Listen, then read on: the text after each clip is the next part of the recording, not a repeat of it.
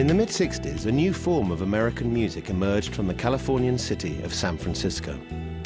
Known as psychedelia and pioneered by a close-knit community of local bands, the music was bound up with social and cultural changes for which San Francisco was also the focal point.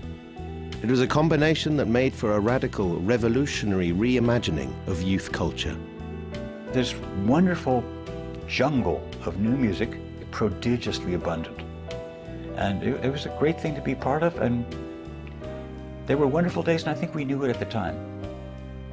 This film traces the movements, moments, and sounds of those days, San Francisco's 60s Shangri-La, and the story of the definitive band of the psychedelic age, the Grateful Dead. There was a kind of journey that they went on that both reflected and affected the journey of the entire culture.